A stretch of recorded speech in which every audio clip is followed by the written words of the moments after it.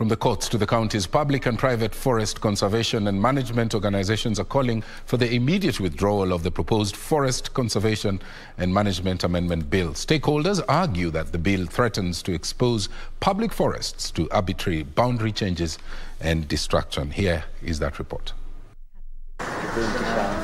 The organization's leadership issued a joint statement from the East African Wildlife Society offices, noting that the amendment contravenes the Petitions to Parliament Act Section 3F, which requires that such matters should be decided by Parliament in consultation with the relevant state agency, in this case Kenya Forest Service. We are in the process of writing specific petitions directly to the Speaker of the House in regards to this particular bill and proposal, so that then the Speaker of the House, through the rules of the House, is mandated to read all petitions on the floor of the House. And we will definitely make sure that our petition lands on his desk and urge him to give it the most thorough of considerations possible.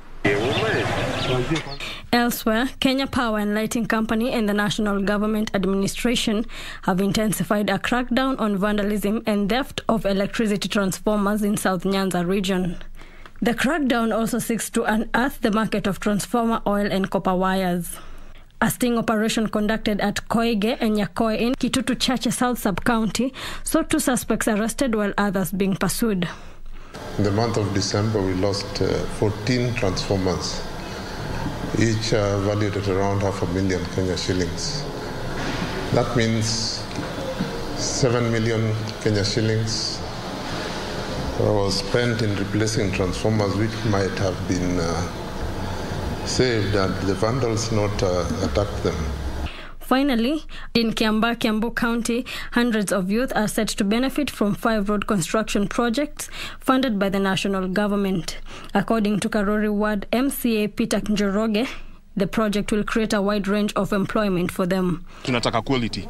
Sika barabara ingine tumetengenezwa na within 2 months imeharibika.